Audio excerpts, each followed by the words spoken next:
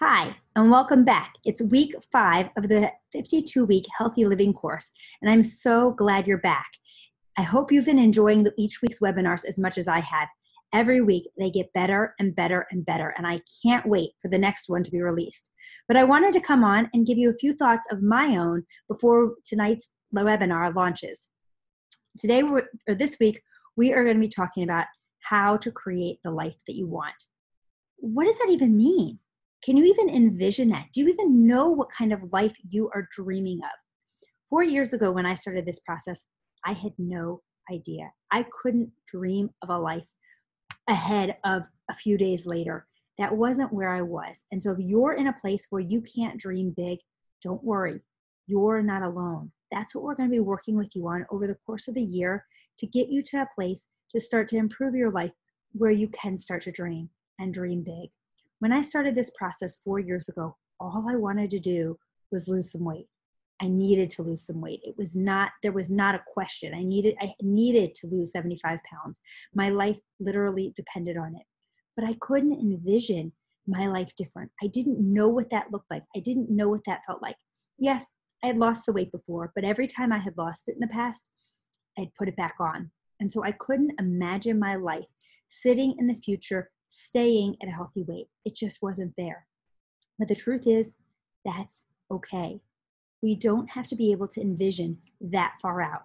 We need to be able to just say, I'm going to go one more day, one more day, one more day. Take one more step towards a healthy life. And every time we do that, we continue to grow and grow and grow and better our lives. And then we turn around and we look back and wow, we've taken all these baby steps and then we've gone miles. And it's really crazy.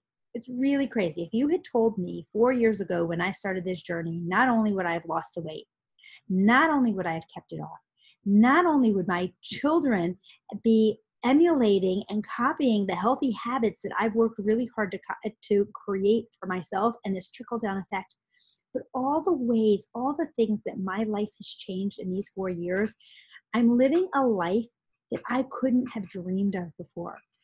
And 4 years ago, I wouldn't have been able to dream there. I wouldn't have been able to go there, and it wasn't right for me to dream there. And the truth is, I don't know what's going to be for next year. I have some big dreams. I have learned to dream. I've learned to go for it.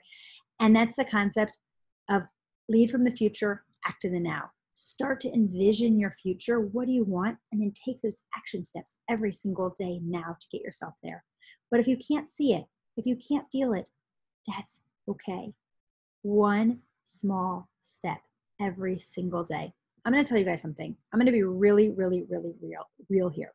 4 years ago, when I started my journey, I picked an arbitrary number. Well, it wasn't so arbitrary to me, but I picked a goal weight based on crazy thoughts in my head. I based my goal weight on some number that some woman had told me when I was 17 or 18 years old.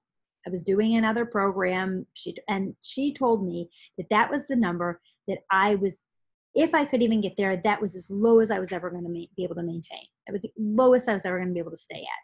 And you know what? When you tell somebody that, I don't care how old they are, whether they're a teenager, whether they're an adult, it sticks in their head. And those are the crazy stories they begin to tell themselves. So 4 years ago, when I started this journey, I had that crazy number in my head and that crazy thing. So I set my goal at that number. And the truth is that number is at the very top of my healthy weight range. So am I in a healthy place? Yes, I am. But it's the very top of my healthy weight range. But I shot for that number because that was all I believed that I could do. Because some woman told me a long time ago that that was all I could do. And so I believed that. I had taken that on as my thing, that was where I could get to. So I worked really, really, really hard. It took me 7 months to lose those 75 pounds. But through that stage, I didn't believe in myself. I didn't know how to create the life that I really wanted because I really didn't know what life I wanted. I knew I wanted to feel better. I knew I wanted to be active with my kids.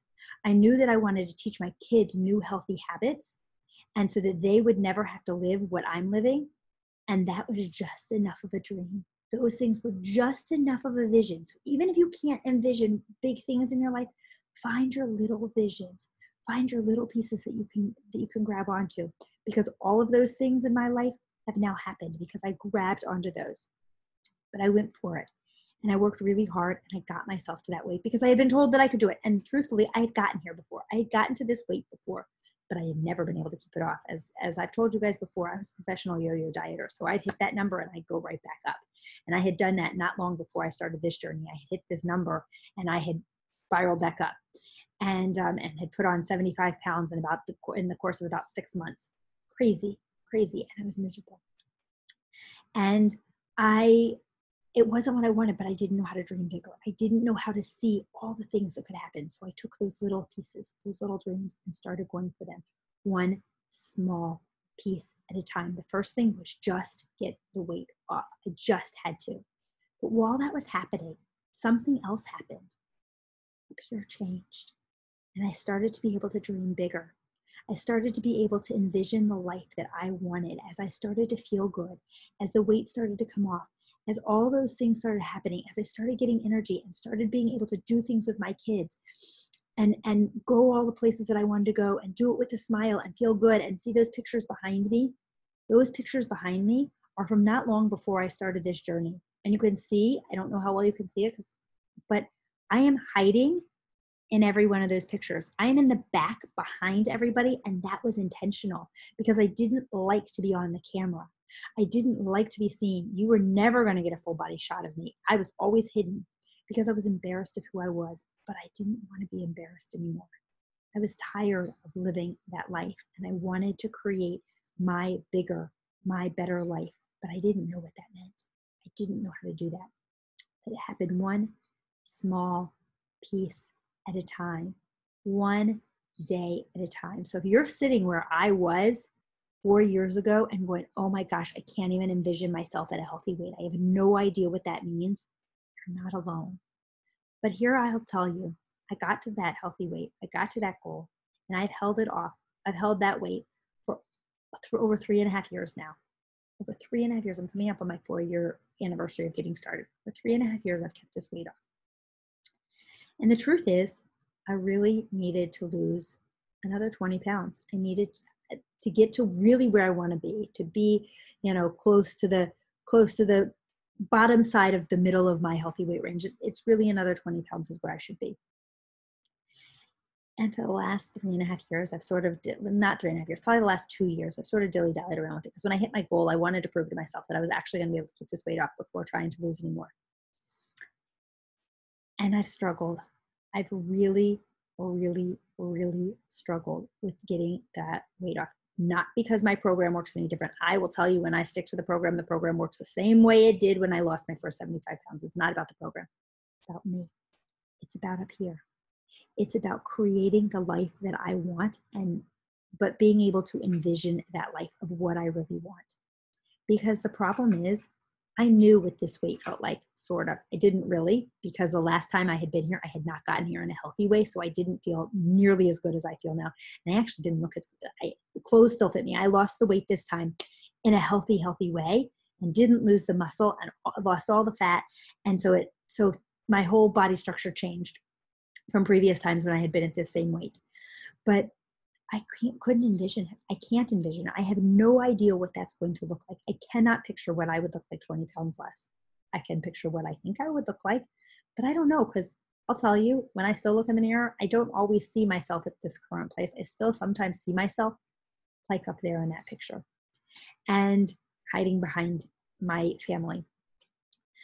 But I made a decision, and I've struggled with this for a long time, but I made a decision at the beginning of the year that it was time, that it's time to do this, that it's time to go back to that old thought process of lead from the future and act in the now. It's not an old thought process. It's really how I live my life and everything that I do. But to change this concept up here and to really say, I can do this. I don't need to be scared of it. I don't need to be scared of what is it going to be, and can I do it? I know I can do it. And so I'm taking it one day at a time and getting there, and I will get there.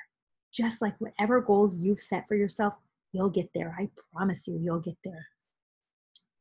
But what was really interesting was I was having a conversation with somebody last week. We were talking about is this healthier? Is that healthier? Which form of something is healthier? And I looked at her and I said, does it really matter? I said, look at how far you've come. We're actually talking about fish, whether it was better to eat wild fish, wild caught fish or farm raised fish. And I said, does it really matter? Because look at how far you've come. You're now choosing fish over the unhealthy foods that you used to eat. So maybe one is healthier, a little bit healthier than the other, but it's not. Let's see where this, look how far you've gone back. And she stopped and she said, you're right. And that's what we have to look at. We have to celebrate our wins. We don't have to beat ourselves up with, could I be doing this better? But it's really about how far we've come. This is a journey. Every piece of this is a journey. When I started this piece 4 years ago, you wouldn't have found a vegetable on my plate. It just didn't, I just didn't do it. I fed it to my kids because I knew that they were important, but I didn't eat them, which that was a big thing for me. I wanted this trickle down effect, and my kids were still little at the time, so they didn't see me eating dinner. But as they got older, if I wasn't going to put vegetables on my plate, how could I tell them to do so? But when I started this journey, I made a decision that I was going to expand my vegetable horizon because I was a picky eater. I'm still a fairly picky eater. I was a really picky eater, and I wouldn't touch vegetables.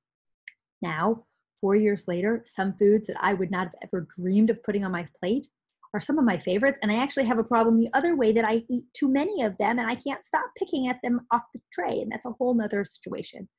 But it's crazy to think that those foods that I wouldn't even touch over a small period of time, and it didn't happen overnight. It wasn't cauliflower, for instance, one of the things that I would not have touched with a 10-foot pole 4 years ago. No way, no how. And all of a sudden, one day I decided, you know what? There are all these good cauliflower recipes. I see all these good cauliflower recipes out there, and it was really the pizza. I really wanted pizza. And regular pizza obviously was not on my plan, but cauliflower pizza was. There was a recipe for cauliflower pizza that I could have. And so I said, you know what? I'm going to try it. And I made it, and it was really good. And I had masked the flavor of the cauliflower with the cheese and the sauce and all the other stuff. But it slowly became, that was how I first ate cauliflower. And then I tasted it another way, and then I tasted another way. And now I love cauliflower just roasted. But that happened small baby steps. That's how we create our new life. One small baby step at a time. It's really, really, really, that's the way we do it. There's no other way to do it, but one small habit at a time. And the thing is, what we want to do to create that is we want to create ourselves some structural tension. I don't know if you know what structural tension is. If you followed me on Facebook ever, you've probably heard me talk about it. But structural tension is where you've got in your structure something at the top pulling from something at the bottom, and there's tension in between. And usually I do this with a rubber band, and I don't have a rubber band with me. You pull, and it pulls tight. And that pulling the tight at the bottom is where you are right now, and at the top is where you want to go. And that pulling that tight, it naturally pulls up. You can picture this with a rubber band. And naturally pulls up. But you have to keep pulling up. You have to continue to raise that tension up so that you're reaching higher and higher and higher. My goals from 4 years ago when I started, that first goal was 75 pounds. That was up here. But I'm there. I got there. There's no tension there now. I've lost that weight and I kept it off. So I had to stretch my goals. Now what are my goals? Well, my goals are now that extra 20 pounds. But what else are my goals? My goals are to be able to travel with my kids. I'm doing that. But even more, my goals are to be able to help a lot more people get healthy. I'm doing that. But I got to keep stretching those goals. I got to keep building this life bigger and bigger and bigger. My goals include having my husband doing this full time with me. We're working on that. All these things, but we've got to create our goals. We've got to create our structural tension and build that into our lives. And the only way we can build that is to learn to lead from the future and act in the now. Learn to dream, even if it's small dreams in the beginning. Like I said, for me, not that losing 75 pounds was a small dream, but it was something that I could picture. Start with those. Don't worry about what it's going to look like when you hit your goal. Don't worry about what it's going to be at the end. Just start with a goal and one small step at a time. And recognize there are going to be setbacks along the way. It's going to be hard. It's going to be challenging. But you know what? It's going to feel so good every step that you take. And when you have a setback and you stop and look at your wins, you're going to see you're so much further along than you were when you started. One of my favorite analogies, it's not even an analogy, it's a truth. One of my favorite things to talk about is that when a plane is flying from the East Coast to the West Coast, 90% of the time it is flying in the wrong direction. It's got to go north, it's got to go south, it's got to go around to get around the storms and the turbulence and whatever else it's flying around. I don't know, I'm not a pilot. But a big percentage of the time it's going the wrong direction. But you know what? It ends up on the other coast when it's supposed to. If you're driving through the mountains of Colorado, if you want to get from one side to the other to go through the mountains of Colorado, it's not a straight shot. You have to go north to go south. You have to go you can't just drive straight. You have to wind around them. That's what this journey is. That's what this is all about. And when we remember that, and when we stop beating ourselves up over it, and we take it one small step at a time, we get there. It's not a race. There are going to be pit stops. There are going to be backslides. But every time you backslide, I can tell you, you're further along than you were before. And that's what I want you to stop and remember. So leave from the future, act in the now, and set yourself up for awesome ways to create what you want. So this week's webinar is going to talk about that, how to create the life that you want. It's going to be amazing. If you can be on it live, fantastic. If you can't, they're always recorded.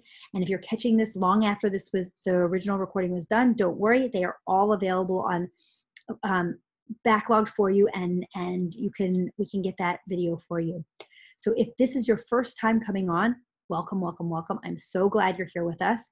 And if you would like the recordings from the first 4 weeks of our webinar, please reach out and let me know, or reach out to the person who sent this to you and let them know, and we will get you connected. We can get you in and started and rocking and rolling for every week from here on out. Hope you have a great day. Enjoy the webinar, and I will see you next week.